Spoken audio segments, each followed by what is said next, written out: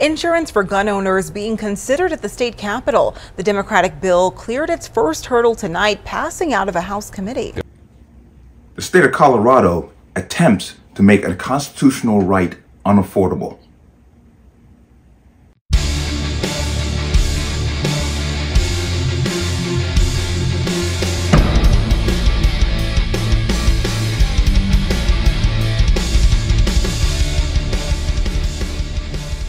Welcome to another installment of the Connecticut Gun Bench. Today's video is brought to you by P.A.N. Firearms, LLC. P.A.N. Firearms, your NRA certification of multifaceted gun training.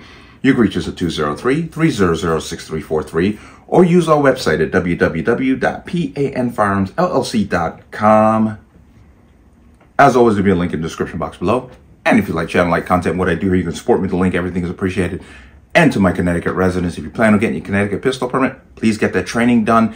And I will go further and say turn your paperwork in before July 1st, because then after that, the training is going to get longer, harder, and depending on your instructor, more expensive.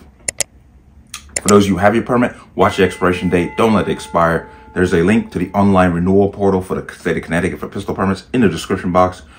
Keep an eye on that. Let's talk about this. Now, the state of Colorado is once again creating more hurdles for legal gun ownership in the state. And now they're going at it from a financial perspective.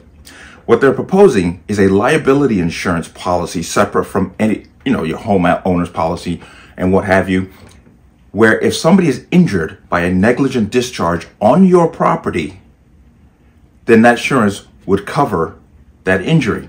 Now, I have a lot to say about that, but I want to give you all the information. Live outside the Capitol and talk to both sides of people on this bill, and Colette, it just narrowly passed tonight.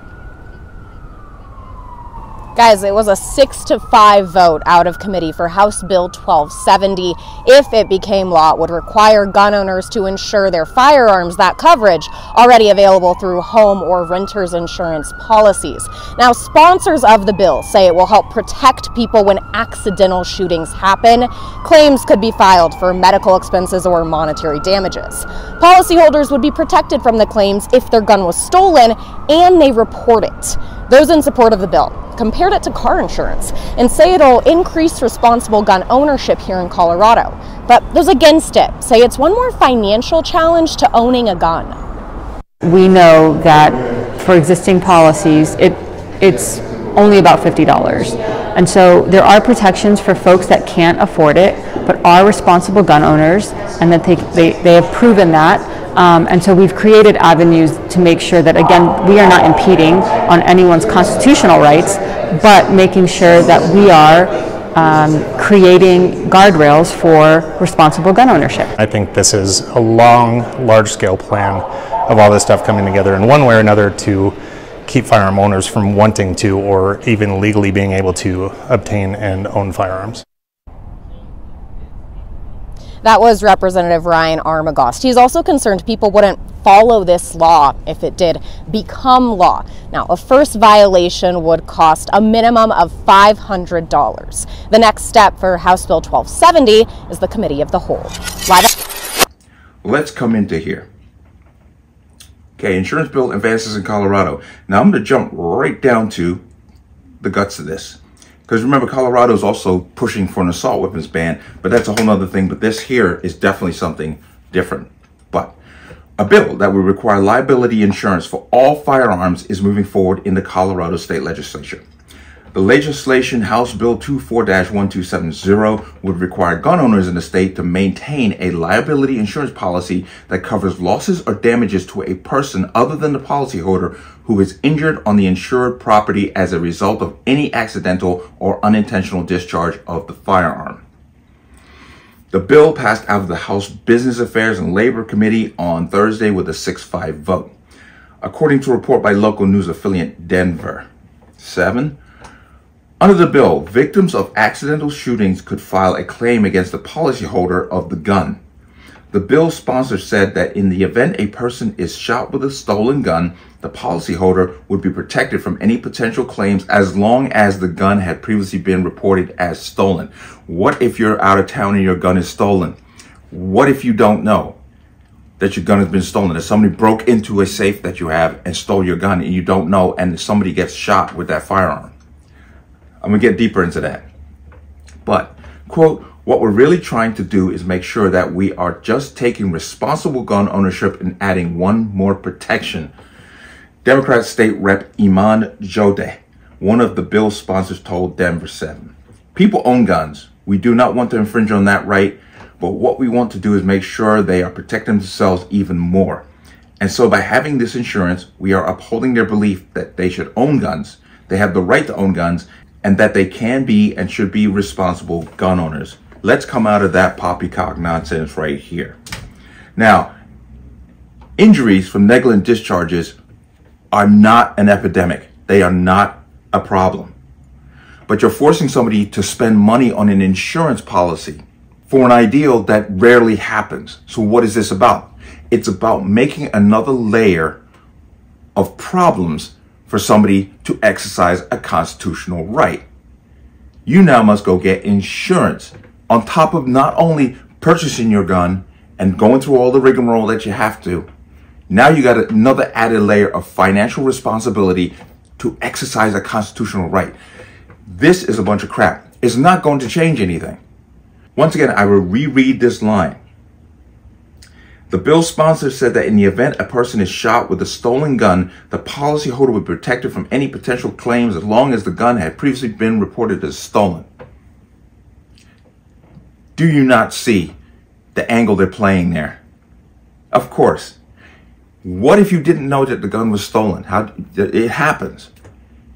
Some people have 2-3 safes full of guns and they don't always go into them. Something gets stolen, you might not realize it for weeks. It's always that possibility. But this is leaving them liable for any criminal action done with that firearm. Like I said, what if you're out of town? You're out of town for 2 weeks. Somebody breaks into your home, steals the guns. They go out immediately and get into some shenanigans and kill somebody with it. Well, you didn't report it as stolen. Now your policy is going to have to cover that.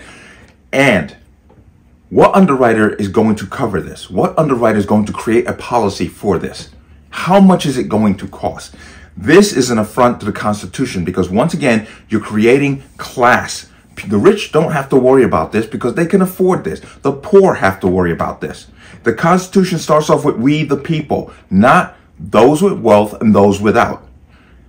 This is just exactly what this thing is right here, is to create a level of bureaucracy to force people who cannot afford it to not be allowed to own a gun.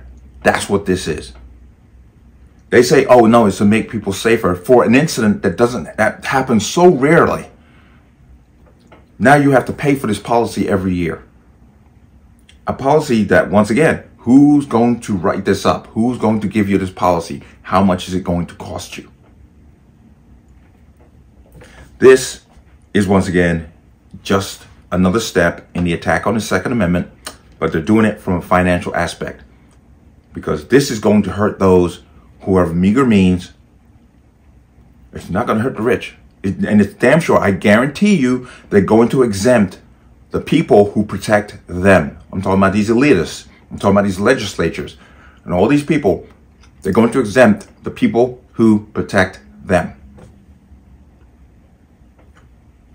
Guarantee it. I guarantee this bill is going to basically be worded in that way, as they have done every single time. Every assault weapons ban and every magazine ban exempts the people who protect the politicians. Every time. Same thing here. But I hope the people in Colorado, you're calling your reps and doing what needs. This needs to be a grassroots effort once again. Because this is not about your safety. Like I said, negligent discharges are very rare. Very rare. So why do you need a whole policy just for you at your home? Something might go down. Bunch of nonsense. So Coloradans, you got to step up, jump up, get on the phones. Because you don't need this. Okay? You don't need it. But let me know what you think. As always, you can leave your comments in the comment section below. And as always, any statements of violence or statements that lead to violence will be removed. Please like, share, comment, subscribe. Don't forget to hit that notification bell so you're notified the next time a video goes live. I will see you on the next one. Peace.